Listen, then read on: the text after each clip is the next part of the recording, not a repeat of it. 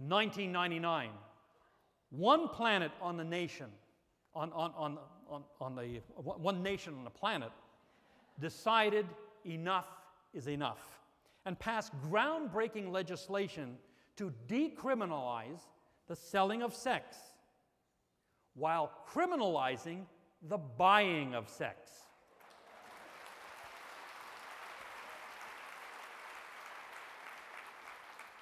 In other words, men buying sex face a fine and the possibility of imprisonment for a maximum of 6 months. That nation is Sweden.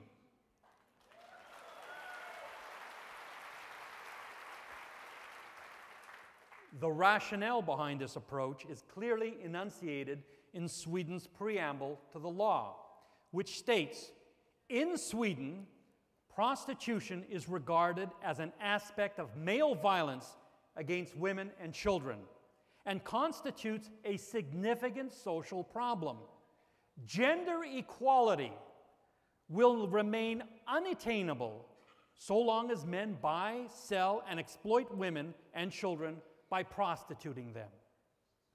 A key element in Sweden's sex purchase law provides for a comprehensive social program with ample funds aimed at helping prostituted women who want to get out of the sex trade.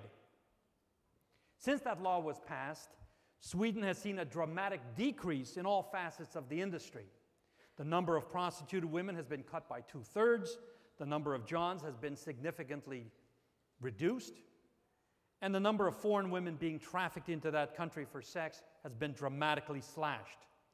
More importantly, 60% of the prostituted women in Sweden have taken advantage of programs aimed at getting them off the streets and have succeeded in exiting prostitution.